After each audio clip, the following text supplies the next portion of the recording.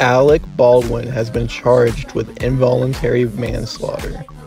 Alex has yet to be said that if Boss Baby 3 will be affected by it. The accident actually happened on Boss Baby 3. I don't think they should have handed a baby a gun. Netflix has yet to cancel the Boss Baby TV show. I think they support what happened.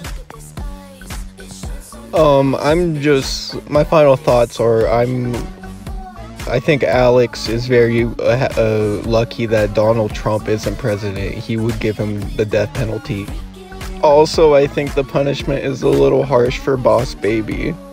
I think they should do like timeout for like 5 minutes or something. Really teach him. Well, make sure you guys like, comment, and subscribe, and share with a friend.